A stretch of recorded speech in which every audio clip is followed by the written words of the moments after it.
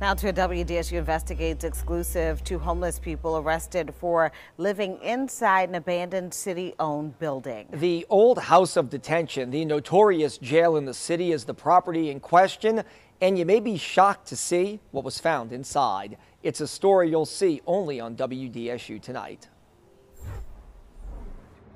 Acting on a tip, WDSU Investigates discovered the doors to the old house of detention adjacent to NOPD headquarters were open for anyone to walk through.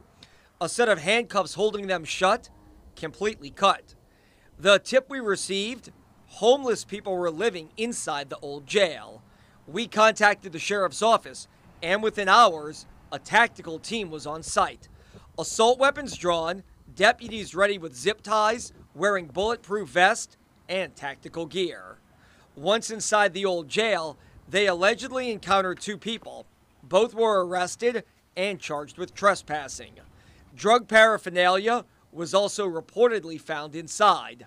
And that's not all. We are right in front of the house of detention, and the sheriff's office, as well as the tactical officers out here, tell us that the homeless people living in this old jail were pirating power, stealing it from another building, running a power cord through that cracked hole in that second-story window.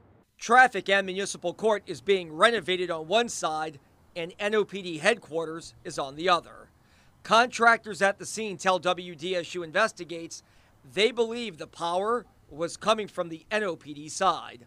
While OPSO went in and made the arrest, the sheriff hasn't had control of this site for almost a decade. It's property of the city. A spokesperson for Mayor LaToya Cantrell tells WDSU Investigates the Department of Property Management presumes that the facility had been secured by the sheriff. DPM will resecure, but security likely will be an ongoing issue until the building is finally demolished. The city's Capital Projects Administration will open bids on a safe and secure project for the House of Detention tomorrow. Currently, the city does not have future plans for the building. And after this incident, the property is now properly secured. All right, and take a look at this. The House of Detention was closed back in 2012. In 2013, videos surfaced of inmates using drugs, waving a gun that you see right there, and then even escaping and going back to the jail repeatedly night after night.